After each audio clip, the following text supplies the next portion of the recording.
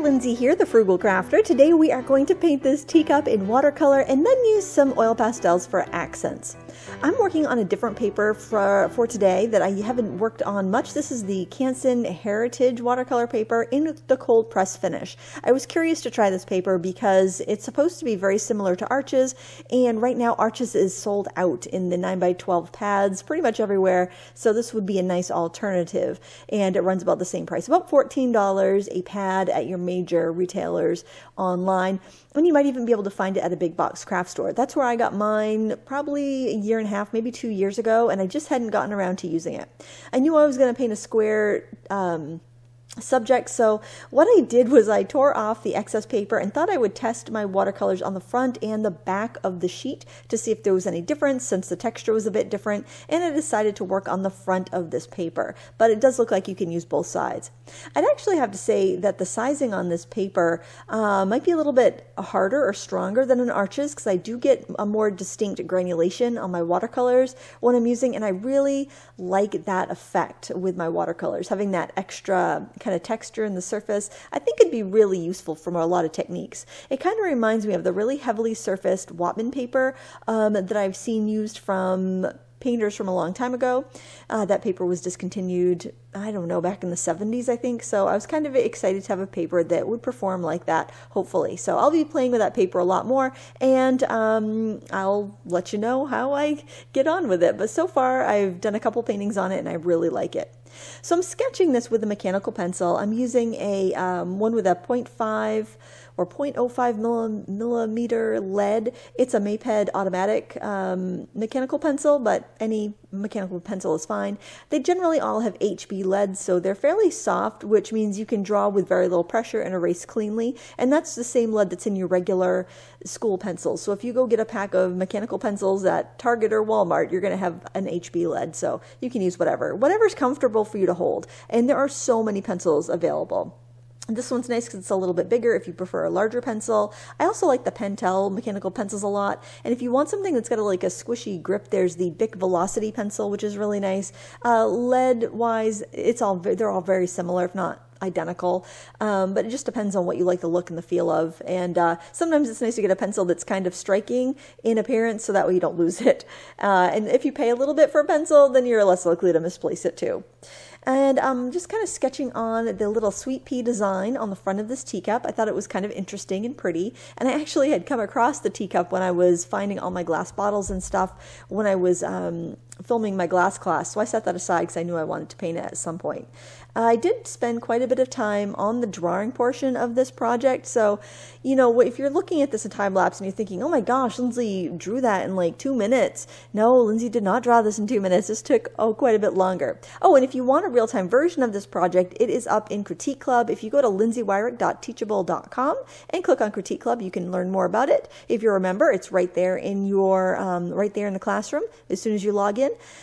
So check it out, and you might like it. Critique Club is kind of neat. You pay $5 a month and you can upload up to 2 paintings for a critique from me, so you can get feedback on the stuff you're working on. There's also an archive of over 3 dozen real-time tutorials that tend to be a little bit more advanced. So if you're looking for a little bit more in-depth instruction, you're looking for a more challenging subject matter, it's a win-win. You get access to all of those past tutorials as soon as you're a member, and I upload 2 new ones every month. So hopefully you feel like that's getting your money's worth. I think so. I try to do my best and put out a lot of value there.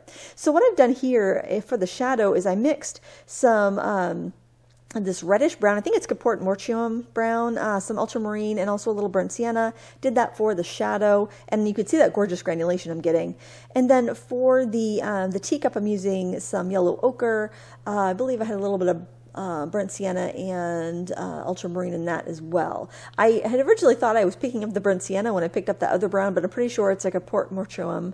I'm probably saying that wrong. Basically means brown from dead people. That's not how they make it anymore, but it was like that's what the original pigments came. It was from mummies. If you want a little creepy art history for you there. But it definitely has this kind of bloody brown red color. It's quite transparent, but it also gives you an interesting granulation. It's kind of a neat little color there. This is the Magello Mission Gold Perfect Pan palette I'm using here. set of 24.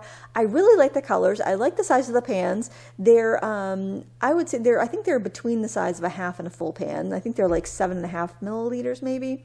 Equivalent to a tube paint. But the thing I don't like about this palette is that half the pans are on the top and half are on the bottom. So when you close it, half of your pans are upside down. And in a humid environment like Maine in the summertime, sometimes you get some pigment migration. And that means you get oozy pigment that you need to scrape up and put back in their pans, and it's kind of a drag. So I don't recommend it I recommend the paints. I don't recommend that palette if you live in a humid area. I wish they had all the pans on one side and then the other side for mixing. I do like the material the palette made out of. It's that bulletproof glass material, which is actually a plastic, but it doesn't stain, and your paint actually spreads out on it like it does on a glass or a ceramic palette. So it's a really cool material, but they actually make a bulletproof glass palette that's much better laid out. You just buy individually and you put your own paints in it. But I just, I like the paints, like the material the palette's made out of. I do not like I don't like palettes in general that have the wells on the lid. That's because I think I live in a fairly humid environment. If you live in the desert, it's not going to be an issue, but definitely an issue here. Now, inside the teacup, there was actually some printing. It said July. This teacup was my mother-in-law's, and we share the same birth month, so I always liked that teacup. And so I painted that in before I painted the tea and decided to give it some time to dry before I went over it. That would give me, hopefully, the impression that the words are under the tea, you know, so you're kind of like looking through the tea where the watercolor is transparent. That effect should work out pretty well. And the tea bag was really neat because it's kind of one of those, it was by Tea Fort is the brand, and the tea was really good, and it was my last tea bag like this, and it's like a pyramid shape kind of. It was really neat, and then the tea tag is a little leaf, and I thought that was so cute. So, and I thought it also kind of brought out the leaf design with the sweet peas on the cup. So I thought that worked together. So I do actually have that teacup sitting in front of me on the table as I'm painting, and I was able to paint it for a few days before it got moldy, because even tea will get moldy. Isn't that a fun fact? It's gross, isn't it? But yeah, needless to say, I did not drink the tea. And I just basically did some kind of flat colors. I mixed the colors I needed on my palette and then just kind of filled in the shapes. I could add a little detail later. This was kind of a puttery project. It took me about an hour and a half, all said and done. I definitely wished I had gone with a more looser format as I was working through this. Sometimes, you know, you set out to paint a painting and you're thinking, I'm going to do this more realistically. But then you get a certain ways in and you're like, oh, you know, I think actually it would have looked better if I had done it with a more loose hand. So I might paint this cup again and do it like a little bit more loosey-goosey. Maybe I'll actually paint it and say, okay, Lindsay, you got 10 minutes and then you're going to drink your tea while it's still hot. And that would work. I can't microwave that cup because it has gold edging on it, which I will, you know, create in a little bit. So now that this first layer is dry, I'm going over with some shading, and I do my general mix of burnt sienna and ultramarine blue to get my nice darks. It's a really reliable mix, and the other thing I like about it is that it has some texture to it. I think it's a little more interesting than just using like a Payne's Gray or another neutral tint that might not have any granulation. Of course, because it has granulation, because it's made with two sedimentary colors, that color would lift. So in a situation where you might want neutral tint as an underpainting, that's going to work better than this mix, because this mix would lift up, whereas neutral tint has more staining capabilities. Also, I'm using this kind of like over everything as a shade. If you want to tone down a color, neutral tint might be better, since it's designed to be able to adjust the saturation and darkness of a color without tampering with its hue. So it would still, like if you used it on something yellow, it should still look yellow in the shadow. I don't know if I really buy that. I tend to mix my own shadows with opposites and other colors that I've already been painting, but that's the premise behind neutral tint anyway, in case you were curious. Now I'm putting in some of the details in the saucer for the little sweet peas there. I have to say, when I was painting this, I was getting frustrated with the saucer. I was feeling like it was just wonky and out of whack. The thing that's funny about a teacup and saucer is that the edges of the saucer are lifted up. It's not as much like a plate where it's a little bit more flat and you just have a little bit of raised edge. You only have a small foot of a saucer touching, and the rest of it's going upwards. So it's almost like kind of like a bowl. So when you're painting it, it can look very awkward and very wonky, and then your shadow can look weird. So I did kind of struggle with the shape of that. And you can see turning it around, that helps me with keeping things symmetrical. It also helps me that I can reach in to a certain area and paint it a little bit better. Now I did go in with some of the white watercolor in this set. It's not a really opaque white watercolor, but I thought it could do a good job at giving me those reflected highlights. So not the really bright ones, but like, you know how like you just get some ambient light bounced onto an object. That's what I'm trying to get here with the white watercolor. That does get more transparent as it dries. And then I grabbed my Posca pen and I thought, you know, I'm going to do some of the shiny highlights on the gold trim or the gold edging of the cup and saucer, and I thought that might do good. My Posca pen was not cooperating, so I grabbed a gel pen and carried on.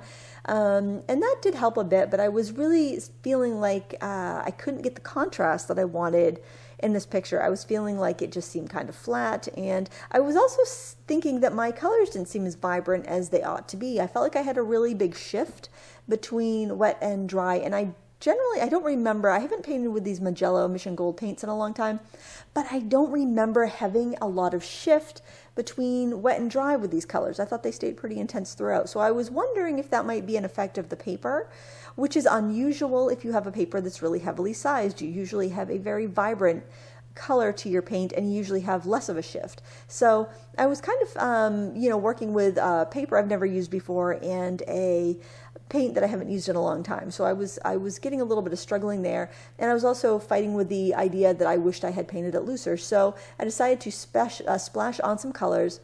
I splashed some water on first, and then I splashed some of the paints that I've been using over it. And I was just kind of feeling like there was something wrong with the shadow. I don't know, it was bothering me. I wanted it to break up a little bit and maybe fade out into some loose splashes and splots. So that's what I did here. And I do like it. I was kind of like, as I was watching back the video, because you kind of forget the different stages of your painting once you're done, I was kind of thinking, oh, now I kind of like wished I didn't do the splashes, but now looking at the splashes, I'm glad I did the splashes. I like to do the splashes.